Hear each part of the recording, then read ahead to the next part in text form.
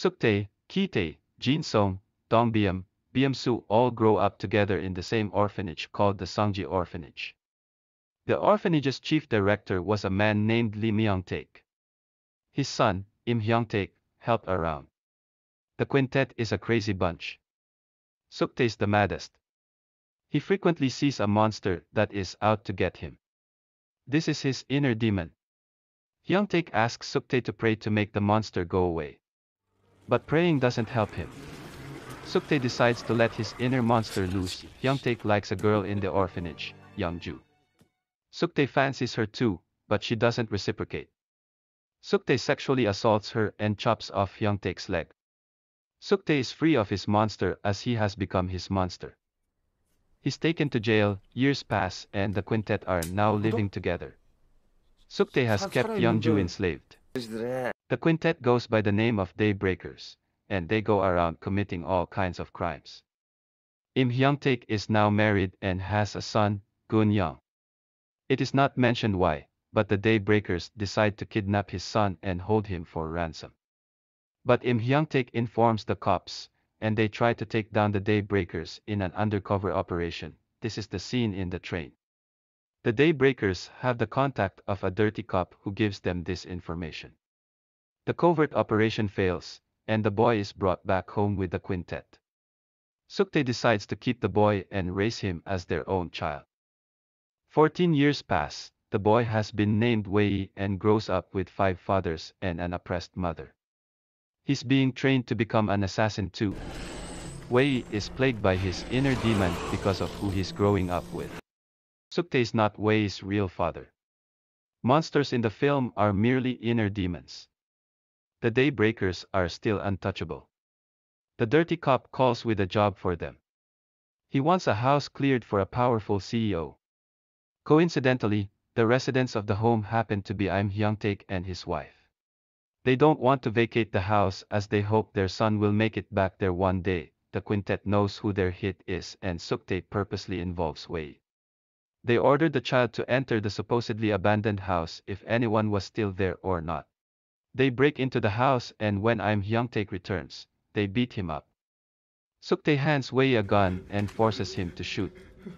While Hwayi initially hesitates, he shoots and kills Im Hyung-taek, not knowing it is his own father. From the house, he also picks up a photo and some flyers of a missing child. On conversing with Young-ju and snooping around a little, Hwayi finds out that the man he killed was his real father.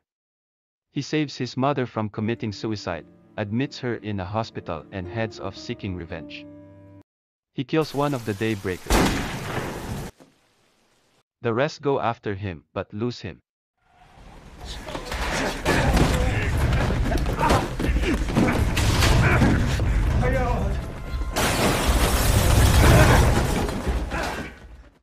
Hwayi calls them all to Sungji Cement Factory.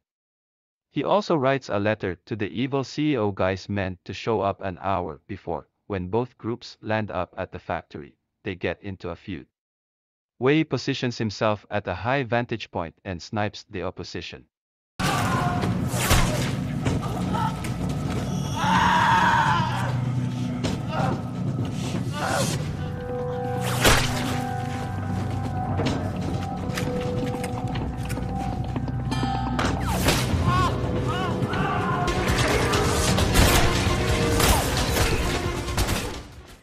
Soon everyone is dead except for Suktae and Hwayi. Suktae receives a tip from the dirty cop about the mother who is admitted to the hospital. He heads there. Hwayi follows. At the hospital, Suktae reveals the story all the way from the orphanage to the kidnapping to raising the kid. After this, he kills her and goes back home. Hwayi reaches the hospital too late. He goes home to confront Suktae. The detective who's been after the Daybreakers is also there. The 3 of them have a standoff. Suktae proves to Hwayi how becoming the monster makes it go away. Suktae kills the detective, and as he's about to kill Young-ju, Hwayi kills him. Hwayi shot him because he was going to kill his mother who also raised him. He shot it twice.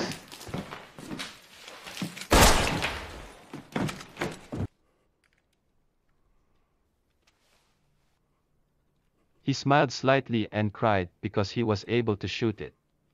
The monster inside him was over as well. Because his son is now the monster he always wanted him to become.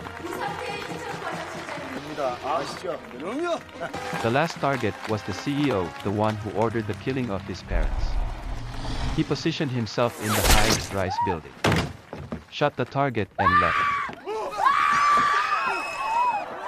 A greedy person is the poorest person in the world.